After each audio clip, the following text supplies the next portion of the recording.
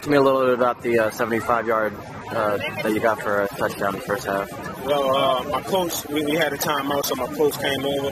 The offensive coordinator said he wanted me in for this play. He think I could do something with the ball. So the ball was in my possessions. I know my team needed a big play, so I stepped up to the challenge. And it happened. Got one good block downfield, and the rest was curtains. It was over.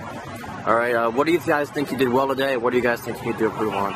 A lot. Like at first, we're a slow starting team, but we need to start fast. A lot of teams we're sleeping on. We're not really sleeping on them, but they got a lot of talent just like us. So we need to come out starting like we finished.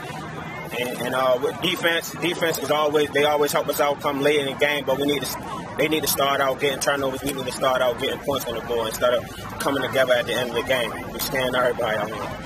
All right, a lot of people say that Carroll's field's hard to really get your footing on, hard to get real speed on. Do you think the field had anything to do with how you guys played today? Yeah, it was a little slippery here and there, but we managed to it. It's a little slippery, but it ain't nothing we can't work with. All right, you guys play at Gonzaga next week, right? Yes, all right, what are you guys going to do to prepare this week for Gonzaga? Well, preparation won't change. We get our scouting report, then we look at film day after day, and then get prepared as usual. All right, sounds good, man.